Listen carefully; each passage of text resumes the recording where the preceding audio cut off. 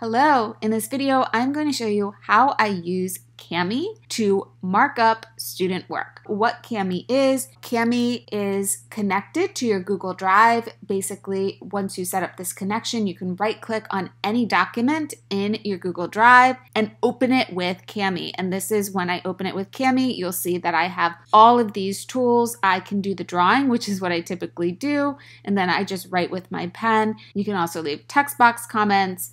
You can leave little point and click comments and so forth. Now, I typically just use the free version. I've been using the free version for a number of years and it's met all of my needs. They were offering a free trial recently, so I did take advantage of that and I'll show you some of those additional features. But again, I've been using the free version to meet my needs. Some of the things that are premium are like these voice comments and the video comments. Those are premium features, so they're only unlocked because I'm on my trial right now. Another thing that is premium is a connection with Google Classroom. I can see how that can be helpful, but I'm going to show you my process for collecting student work and also giving student work back so that you can see how I've been able to accomplish it with the free version of Kami.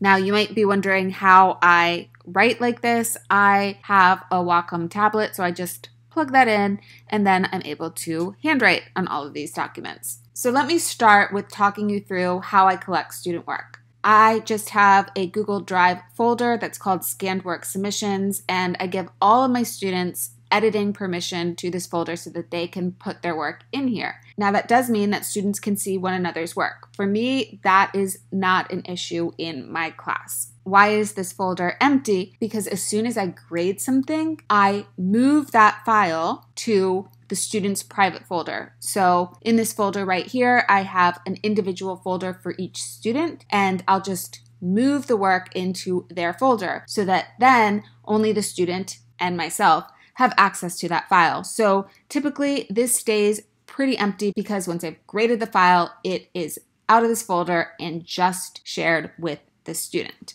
That's what I do at the beginning of the year. I set up a folder for each of the students in my class, share each of those folders with just me and the student, and then every time I grade something, I right-click on the file and move it to that student's folder. So let me submit a sample piece of work so that we can grade it together. Here we go. Here's a sample file. I am pretty strict with my students on getting them to name files well so that they can find them and I can find them. I would just right-click on the file within my Google Drive, and then I go to Open with Kami. Now, how do I get that started for the first time? I recommend going to kamiapp.com and creating an account. After you do that, you can just go back to your Google Drive, right-click, and go to Open With, and then you can connect more apps. And from there, you can just search for Kami and add it to your Google Drive. And then you'll have that same functionality that I do. So now I can right-click, Open With, Annotate with Kami. That's it. Now that PDF loads up and I can run OCR. So that would mean that I would be able to search anything within the page. I'm not going to do that right now. And then I can just use the inking tools to ink anything up that I need to. I can also use the text tool to type. You can see that I have a lot of formatting options here. So easy to select a bunch of different colors. I basically just use the drawing and the text normally because again, I would use the voice comment.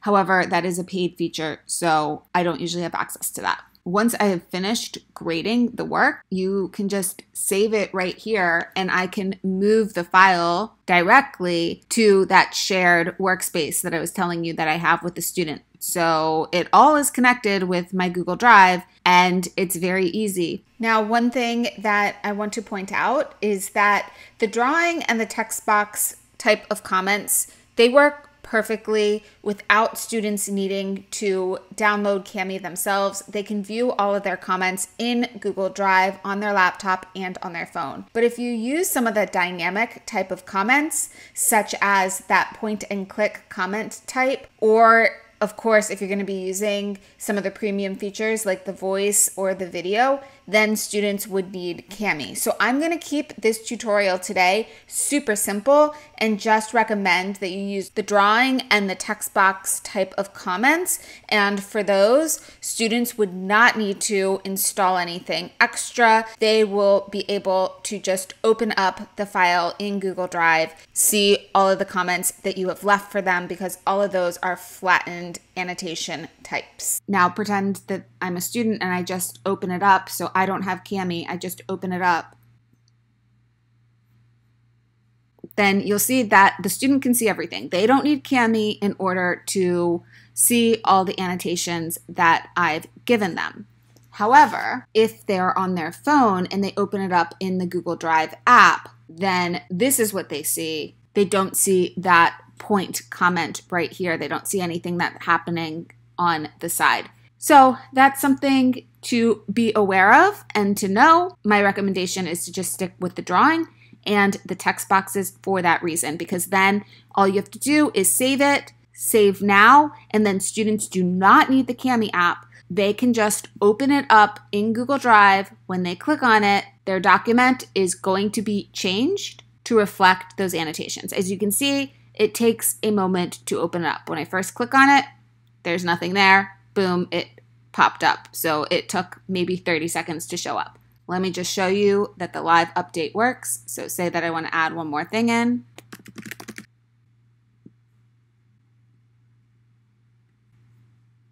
Go back and save. I know that it auto-saves, but I always have to press the save now. So if I go back and I refresh this again, and then open it up right in Google Drive, as you can see, again, I have to wait. There is a delay.